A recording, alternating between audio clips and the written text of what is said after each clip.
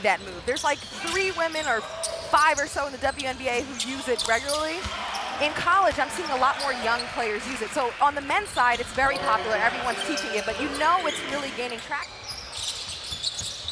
At some point today, I'm sure we'll take a look at the back end of the top 10, and Birch is in that list as Johnson hits his second 3-ball since coming off the bench. Let's get a better quality shot, either for that post player or on the kick out. You see their post players have a touch.